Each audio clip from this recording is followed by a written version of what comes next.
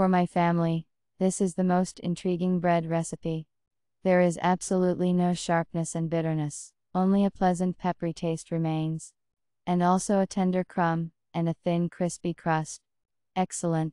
Prepare the necessary products. Sift the flour, wash the pepper, remove the stalks from the pepper, cut lengthwise, remove the seeds, cut into small pieces. Dilute the yeast with 100 milliliters of water and sugar. Put in a warm place for 15 minutes, until the foam cap is lifted.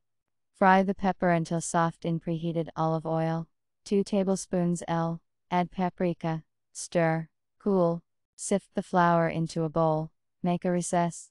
Pour in the yeast that has come up, add pepper, mix.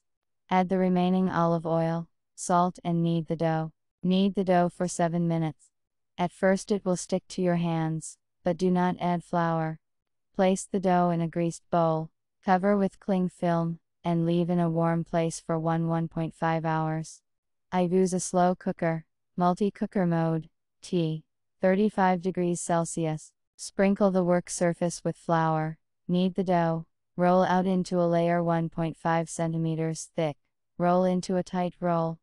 Pinch the edge carefully, roll it a little, make incisions with a sharp knife, cover with a cotton towel, and leave for 20 minutes to rise. Preheat the oven to 190 C. Bake the bread for 40-45 minutes.